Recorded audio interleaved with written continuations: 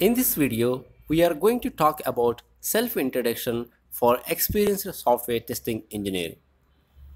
This is the question which is mostly asked first question in any interview.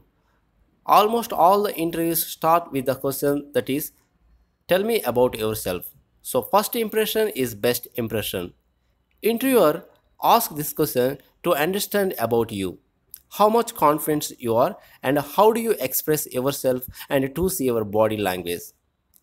So now start your answer like this.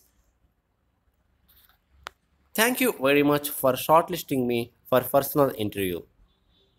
I am Lakshman. I am from Hyderabad. I have done MCA from Priyadarshini Science and Technology. I am working as a software testing engineer with 2 years of experience in the software testing field. Currently working on e-commerce domain project. In this project, I am using Selenium with Java automation tool based on agile methodology. Although I love my current role, I feel I am now ready for more challenging assignments and this position really exciting me.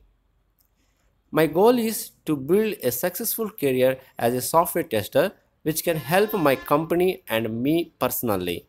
My strengths are my positive attitude, punctuality, and interpersonal skills. I am a good team player and goal oriented.